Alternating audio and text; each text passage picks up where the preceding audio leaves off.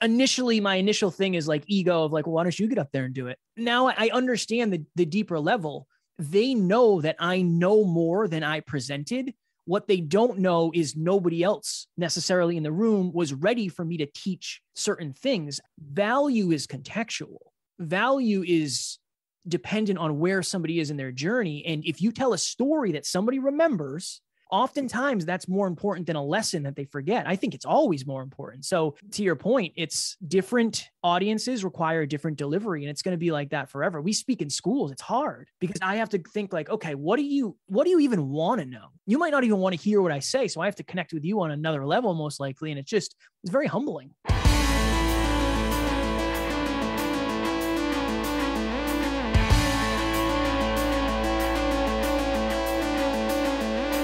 What story are you telling? Whether you're intentional about it or not, you have an audience and they think in story. The Doug Thompson Podcast features diverse storytellers sharing their practical tips for telling the story they need others to envision and trust in order to take a new action. Here's your host, Doug Thompson.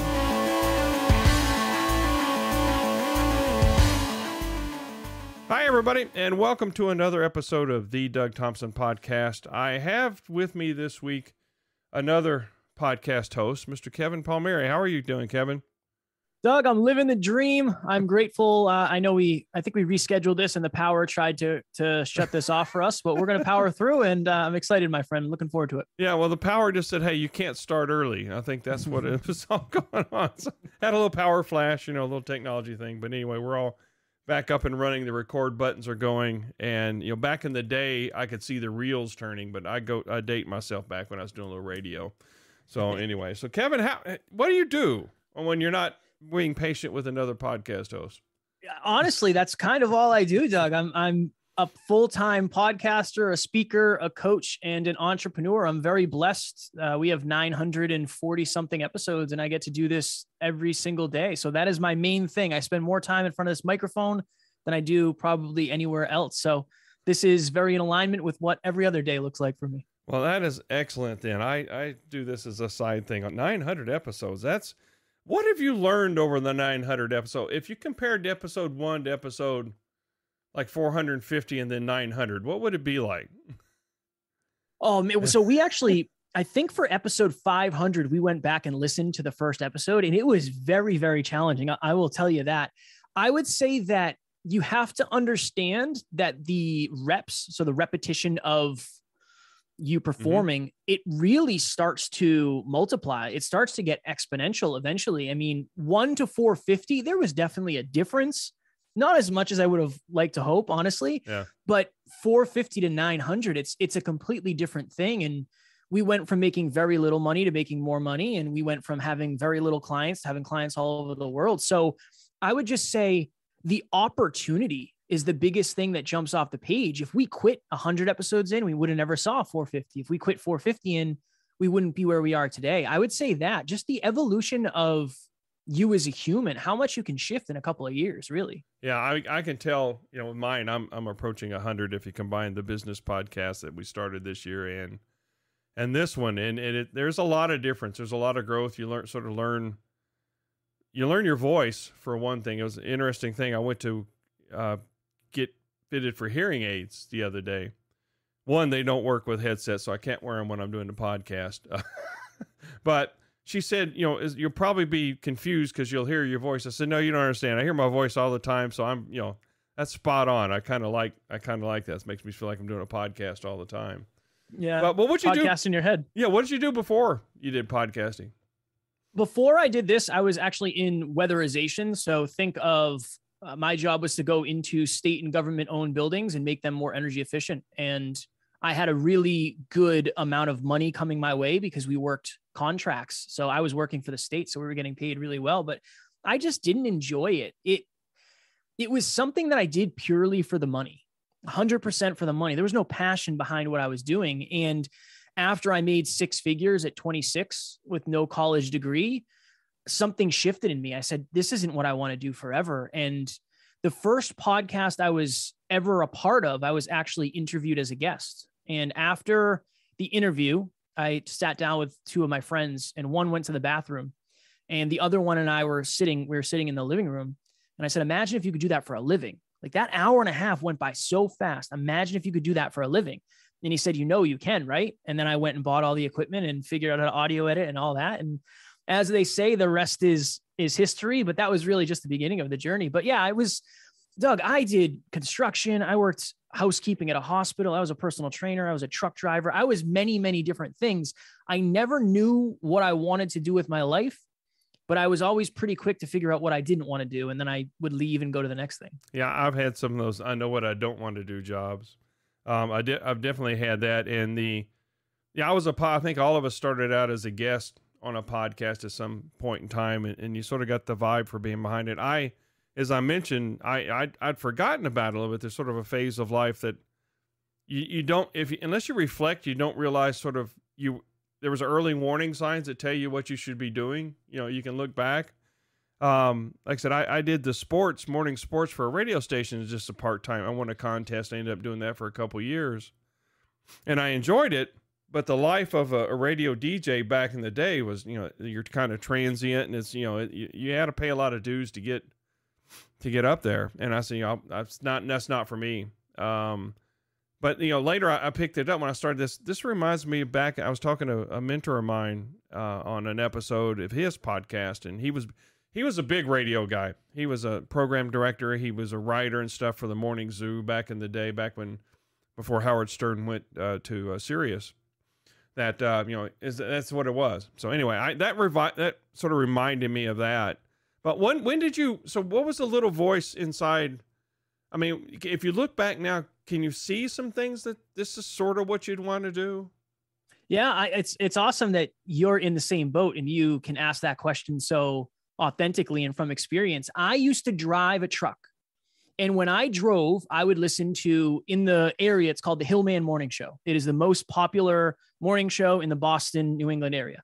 I used to listen to that and think to myself, okay, I'm getting in this truck and they're starting their day. Yeah. When I get back to the shop to fill my truck up, they're done. And I'm just going back out again and again and again. How awesome would it be to sit in front of a microphone for 4 hours a day? Now, little did I know that they got there early and they stayed after. I didn't realize that was part of the gig, but that was a huge thing for me, that the fact that you could use your voice and just kind of have conversations is something that, looking back, it makes a lot of sense to me. I never thought that before, but then I remember I started listening to Joe Rogan, and it was, imagine if you could have deep conversations with people for a living. So looking back, it makes a lot of sense, but in the moment, like you said, you can't really tell. Yeah. It's something that sort of is latent. It sort of floats around in the back of your head. And, I'm right. Luckily, in my job as a sales nerd, I get to talk to people, and not necessarily behind a microphone, but I get to talk to people about the problem. And so I'm exercising that muscle, even though it may not be behind a microphone to do that. But it does sort of, you think about how many, I have people weekly or monthly or weekly email me something. Hey, this episode that you did sort of touched home and meant something to me, right? You've impacted that. And I'm sure with that many episodes, you've had that thousands of times, but it never ceases to sort of, again, reinforce that we're put here for bigger things than a lot of us ever dare to try. One of the most common things that people say is, how did you do 900 episodes? And I always say, it's not about me. It just isn't. And I know that sounds cliche and it probably sounds, but I feel so blessed and so grateful that I get to do this. There's people out there listening to our show right now as I'm doing this. And it's just, when you get the opportunity to quote unquote live your dreams, you have to take that. You have to stay responsible. Like, that is a great thing to do, but you have to do it responsibly and you have to take it seriously. And I realize how blessed I am. There's a weatherization company that is literally right down the street from where we live. And some days in the morning on the way back from the gym, I'll see them packing up their trucks and leaving. And that's that reminder of, yep, you could be driving somewhere right now. Don't take this for granted. And I'm human. Yeah. I do. I think everybody does, but it's a good reminder. It's a gentle reminder to focus on what you should be doing. Yeah. I think we all need that course correction on occasion. I rely on my wife to do that quite often. Sometimes forget that she's doing it because she loves me. So, but been married for 40 years, that I need that reminder a lot. What are some of so obviously you've connected with your story and you have the ability to help other people tell their story and connect with their story. Was that something you just sort of naturally drew to? Did you, study or like listen to Joe Rogan's a good way? Cause he really can have a really good conversation. If you can talk to anybody for 3 hours, there's a skill there in being able to listen to some things. Yeah. Even going back to your previous point, I think it was 2012, Facebook Lives were not a thing. It wasn't existent on the platform yet, I don't think. But I remember I sat down and I did a video on my cell phone that I posted to Facebook. And it was, do you deserve to be happy? And in this video, I basically talked about how we all think we deserve certain things. And we do deserve some of these things, but I believe you deserve what you work for. If you work for happiness in life, I think that you deserve that. And I think back then I just felt good about sharing messages. The biggest thing for me, Doug, was getting over the fear of judgment. That was the biggest thing with this whole thing. And I think it is that way for a lot of people, especially with social media, but I didn't go to college. So I never had given presentations. The podcast was the first time I ever talked to a group of humans, really, other than middle school and high school. So no, I never knew this was something I wanted to do. I never anticipated being a decent speaker. I never saw myself being an educator, a presenter. That was not in the cards for me. I think it just worked out that way. Yeah. You're you sound a lot like me in that you're naturally curious about certain things and you pick up things that other people wouldn't necessarily see. You're more attuned to, hey, that would make a good story, or this person here would make a good guest or something like that. Cause you can hear something you get, I'd ask you sort of something, you'd listen to a couple of the episodes and you pulled out those episodes exactly what I'd hoped to. So, it was a good experience to know that. So how do you, across 900, I'm sure that you've had some guests that you've had to assist more than others. And how do you go about doing that? It's interesting. I think of that very similar to the way I think of an audience when I'm speaking, is everybody's at a different frequency and or a different capability. So if I go on stage and I tell a story that has a point and it has a lesson and it has a hook and it has a future pace, it has everything a good story has, you might walk away thinking one thing and feeling one thing. But if I go on stage and try to teach you something of like, these are the 5 fundamentals of everything you need to know, you're going to leave that saying, I have no idea what we're talking about. I think that the guest situation is very similar. I go in with an understanding of, okay, this person's specialty is whatever. Maybe it's copywriting, maybe it's writing, maybe it's speaking. And then I go in with that understanding of there's only a certain depth that this person can probably go. It's my job to get them there and then try to keep pulling the string at that depth, depending on what we're talking about. But I think number one, it's experience. And then number 2, expectations. If you can have the correct expectations going in, and you said it in the beginning, you said, well, I'm talking to a podcaster, so I know we'll probably be just fine. Oftentimes we're not talking to podcasters. We've had people on who have never been on podcasts, and it's been very interesting. But I think don't be afraid to start digging the hole and just dig it very slowly, very slowly. Because if you dig too fast at once, you can hit a pipe. And if you hit that pipe, that interview can go off the rails. Yeah. Sounds like back from your insulation days. No, I hit many a pipe. And you're right. I was editing a podcast that I'd done for work from one of our product managers. And this was the first podcast she had done. I'd heard her speak on other things and all these other. So it was, you sort of, you turn up the temperature a little bit, turn it down. You try to, try to get them to the point where they're their best. I always tell them my job is to make you look good. I have the easy part, and it's sort of listening to that. And then also you mentioned a certain depth, preventing them from going down and losing people because they start doing what I call tech-splaining, which, in the technology industry, sometimes it's too easy to do. Acronyms get thrown around and these other things you have to remember, and everybody's listening, especially those people with a budget to buy things anymore, don't necessarily know all that stuff. They just want something to fix their problem. Yeah. I think it's just any form of speaking, communicating, influence is about knowing your audience. I had somebody recently, and this is a great story. This is a great analogy. We did an event. There was, I think it was like 60 people in the audience. We had a hotel venue, beautiful. It was awesome. And I got feedback from a couple people through the grapevine after my speech. And they said, I was just a little bit disappointed that Kevin didn't teach more. And initially, my initial thing is like ego of like, well, why don't you get up there and do it? But now I understand the deeper level. They know that I know more than I presented. What they don't know is nobody else necessarily in the room was ready for me to teach certain things. Value is contextual. Value is dependent on where somebody is in their journey. And if you tell a story that somebody remembers, oftentimes that's more important than a lesson that they forget. I think it's always more important. So to your point, it's different audiences require a different delivery, and it's going to be like that forever. We speak in schools. It's hard because I have to think like, okay, what do you even want to know? You might not even want to hear what I say. So I have to connect with you on another level, most likely. And it's very humbling. Well, and you have to understand their surroundings, what they're familiar with. The ages have something to do with it as well. Cause you always have to, I call it, starting your story where the audience lives, right? You got to make sure that before they'll come along on a journey, they're not going to cross that chasm between you and there if they don't feel like you're going to try to meet them and carry them, they're safe. It's a good story, but you're right. You're always going to have some extreme. It was too deep. It wasn't deep enough. By then you sort of know you hit the right note if you're sort of getting, you're getting something from both ends. Yeah. And it's, again, you talk to 100 people. If 51 of them like you, you're doing pretty well. Yeah. it just is the way it is. And I think that one thing that I've learned when it comes to speaking is I originally wanted to solve everybody's everything. So I wanted them to leave and say, awesome, I know exactly what I'm going to do with my life for the next 50 years.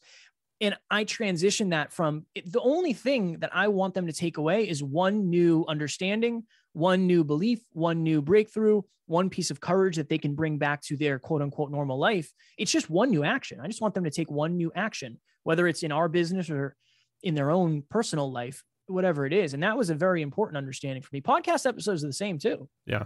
And you can't boil the ocean with just so much information. You've got to, again, the one thing people can remember that can take action on it. And what keeps the engagement going. You just don't want to show everything at once. I was looking at, you overlooked one part on your profile. You talked about hitting rock bottom before you sort of came into this. You said you knew what you didn't want to do. What was all that? What was that about? I was looking at your profile and I'll just do my stalking to know where you're at. I had a beautiful life from the outside looking in. You'd think my life was amazing. My girlfriend was a model. I was in the best shape ever. I just done a fitness show, sports car, all of the things, everything that anybody could think they wanted. And my girlfriend wanted to go across the country and chase her dream. She wanted to move to California, and we lived in New Hampshire. And I am positive self-improvement Kev now. I wasn't back then. I was insecure, scared Kev. I told her no. Yeah. I said, you should not go to California. Here's a list of reasons why. And she didn't like the list. So she ended up leaving me. And best thing she could have ever done. Her and I are on great terms. She did the right thing. But when she left me, Doug, I had to look in the mirror, and I didn't really like who I was. I was insecure. I lacked confidence. I was afraid of my own shadow. That's what initially got me into self-improvement. And the thing that I leaned on the most, I started doing positive affirmations. And I said, I'm handsome, I'm worthy, I'm talented, I am intelligent. And this year I'm going to make the most money I've ever made in my entire life. I thought money would fix my problems.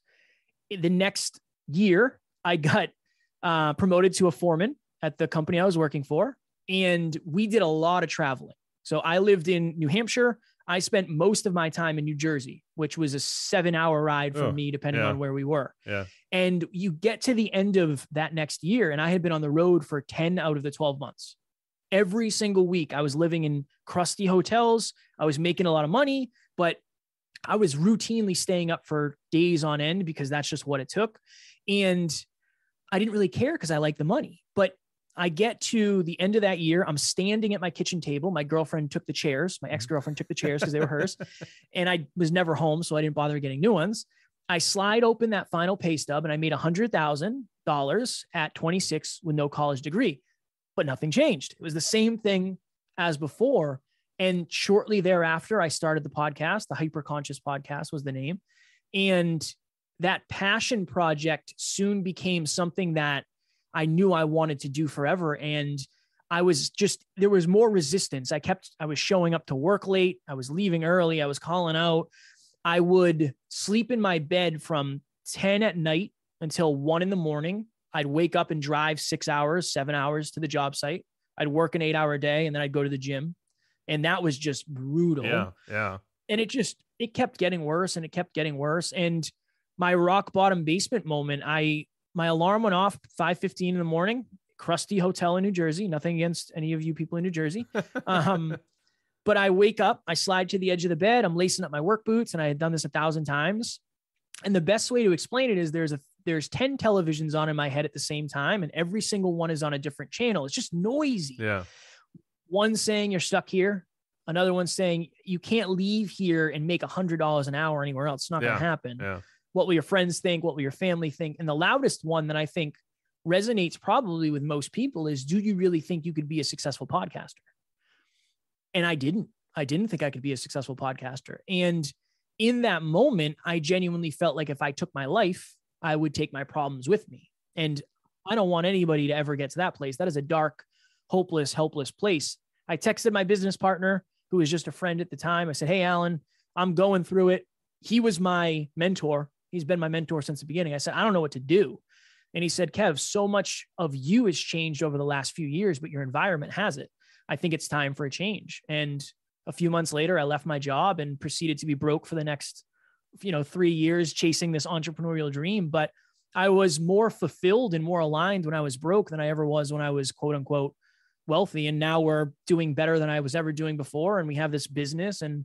But it all started with me going all the way to heck no. When you swing all the way to heck no, you're more likely to swing for the fences. And that's what we're doing now. Yeah. You have, and yeah, it's unfortunate that you have to get to that point. And I think, I look back at some jobs where there's times where I look back now and I can see that, I was not doing as well as I could because I just, like I said, calling in sick or whatever it did. It didn't feel right. You were in the wrong place, had the wrong shoes on or whatever you had. So, but it sounds like the podcast was also some cathartic for you as you were going through that. Yeah, I did an episode. Episode number 7 was called "Chase Your Effing Dreams," and it wasn't effing in the title. It was the Joe Rogan style. I get it. Right. And I remember sitting down, and it's so interesting because you can kind of see me hating my job more and more as I did podcast episodes. Yeah. And in that episode, I said that my dream life, my goal, what I wanted out of my future was to wake up when I want, podcast when I want, go to the gym when I want, spend time with awesome people, and just be my own boss. And here we are. And that's my reality now. It was where I could actually be myself because nobody was listening. I think that's the early part of everybody's journey. And number 2, I was turning over a new leaf and becoming a different version of myself. And on the microphone, I could be that. I could be that version of me. I could be the hyper-conscious version of Kevin, who I deep down wanted to be anyway. So it helped me be me. It helped me be authentic more so than quote unquote real life did. Yeah. It's that we're pretty good about fooling other people, even though the TVs are going off in our head, telling us, that I call them, that's the inner bully. Yours has TVs. Mine just yells at me and tells me I suck. But you just, you have to sort of realize what that is, hear the voice, and then I question it now. That's sort of the way that I get around it. And I says, well, why is that true? Where's your proof? And if you start doing things like that, you'll eventually sort of realize, okay, well, maybe this isn't true. It is a journey. You don't flip a switch. Anybody tells you that they flip a switch is, well, they're full of crap, but it is a journey, but you have to make that one step. It's one step at a time. Like you talked to the steps out of the basement. Who's your ideal guest that comes on? I'll be very honest. We've struggled lately with getting aligned guests because I think the self-improvement industry has become kind of, I don't want to say fake, but but it's a lot of people behind the scenes are not what they claim to be. Yeah. Yeah. And we've just seen it so often. So our ideal guest is somebody who is an industry expert, but also humble, also heart-driven, and somebody who is mission-oriented. And I think that's just becoming more and more rare. And it's also somebody who wants to maximize their potential to some degree. I mean, it's hard to have experts on who they don't have the results of the expertise that they talk about. That's a very hard thing for us to sit through.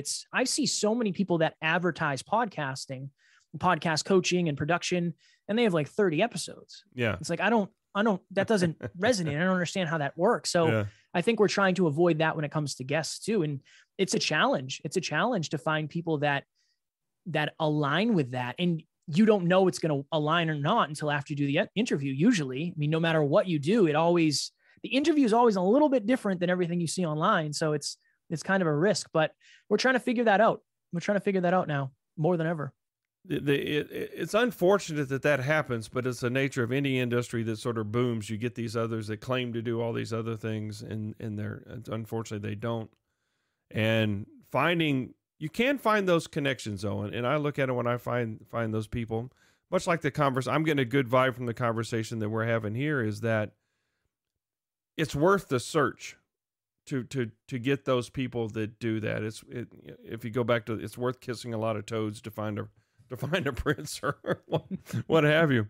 But it's some of the journey. Again, I think it's somebody you know who you don't want to be, you know who you don't want to be like, and you can sort of see things a little clearer than when they actually get somebody, then that recharges me. Yeah. And the higher you climb up the tree, the more you realize whether or not you want to keep going in the direction you're going. We might get to the point where we don't do any guests unless they're high level, quote unquote A-list. I don't really know. I think we started doing one episode a week, which was a solo. And then we were doing one episode, which was a guest and a solo. And now it's 6 solos and a guest.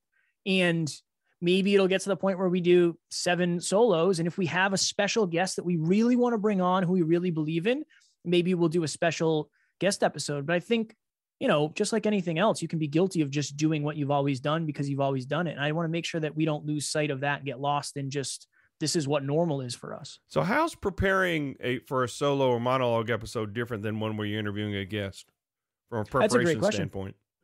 So I'm lucky because I have a co-host, right? So it's different yet, but going for a guest, I try to do at least 1-to-1. So if it's a half-hour interview, I try to do at least a half hour of research. It used to be 2 to 3 hours per half hour, but when you get into it, you can kind of do a little better job of understanding where the conversation is going to go. I just creep on them. Like you said, I stalk them a little bit. I look at their platforms of choice that they use the most. Yeah. I look at their through line of what they're talking about, what's the story. And I always try to find something that they don't talk about often, but I know will be powerful. It's always my goal. I always say that I don't really want to learn anything. I don't have people on so I can learn, because it's my job to help the audience learn. So I tend not to ask many selfish questions. It's very much like, okay, what does the audience need from this guest? So that's how I prep for the guests.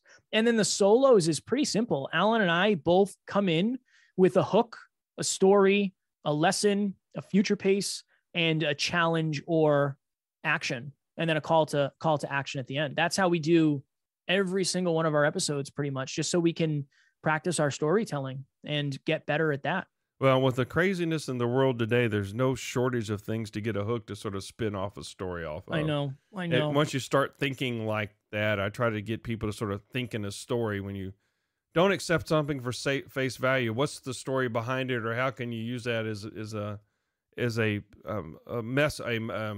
transport for a story, or the hook of a story. So it sounds like you've got with 900. When's the 1,000 supposed to hit? Oh man, I think we have 942 today, so 58 days from today, whenever that is. Sometime just early. So that's a good summer present.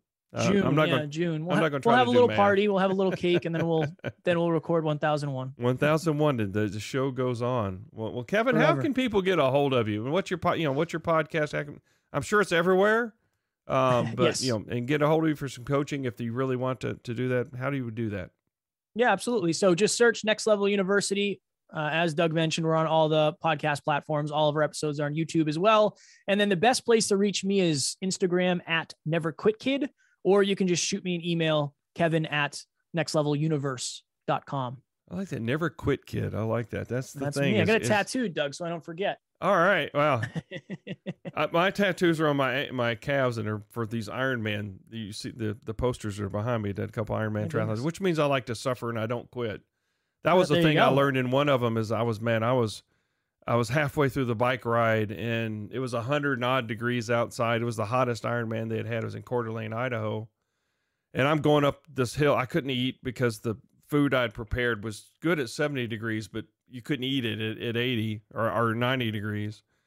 And I'm about to pass out climbing the hill, and the aid worker, says, "Hey, how you feeling?" He says, "Well, I don't feel so good." He says, "That's strange. You don't look so good either. Here, sit down." So he sat me in a chair, gave me a frozen banana with all the potassium and stuff on that. And I had that discussion with myself. You have one side, hey, you're an old fat dude. You shouldn't have made it this far, but you can be proud of yourself. Just quit now. And the other part, I couldn't live with myself if I did that. I've not finished one race, and that's because I had to go to the emergency room, get stitches.